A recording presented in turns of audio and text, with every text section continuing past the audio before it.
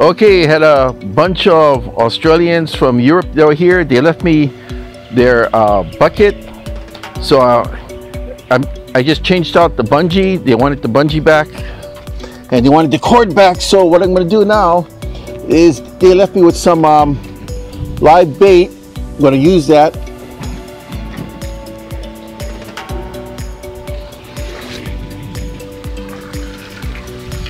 Okay. Alrighty, so we're gonna, alright, thanks.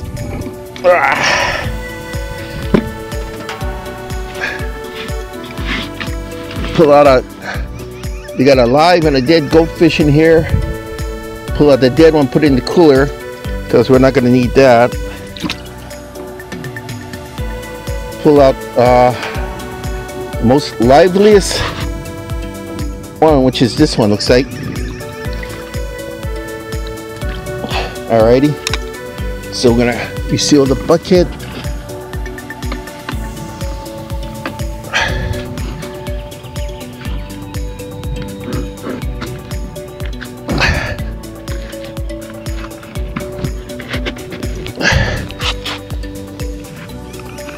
Okay, the bucket looks sealed.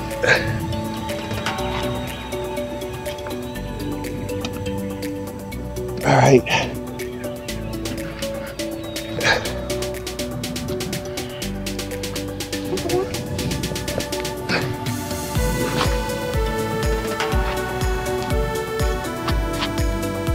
Alrighty. So let's take this.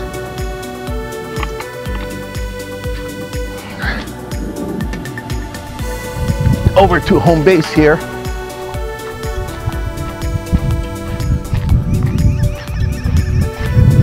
So I got everything all prepped here.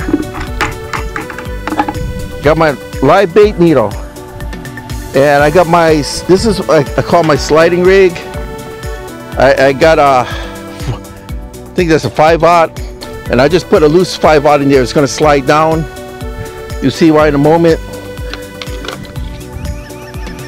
Got my bait needle here, live bait needle, with some, instead of thread, I use nylon casting line for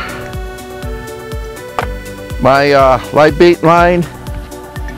So what we're gonna do is get this smaller lively one that's spraying my glasses at the moment. Alrighty, so that's what it's gonna look like. Even if it dies out there, it's still doing its job, but hopefully it stays alive.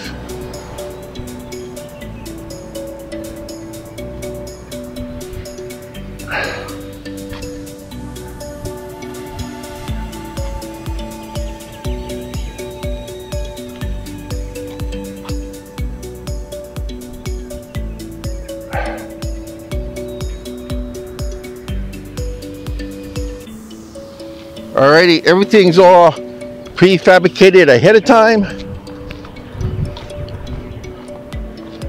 Just gonna chuck this about, just check it out. The 60-foot channel's right here. Don't have to go very far out, like so.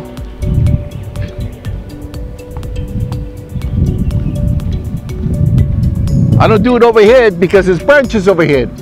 Just knowing the area you're working in. Always when I go somewhere new, I kind of take a look out where I can put my spikes, where I can put my safety cords, obstacles like tree branches. You always got to understand your area before you fish it. So we're gonna tighten this up, put the bell on, put the safety cord on, see what happens. Okay, winds are coming out of the south now. It's gonna make it a little bit harder because I gotta cast it over there.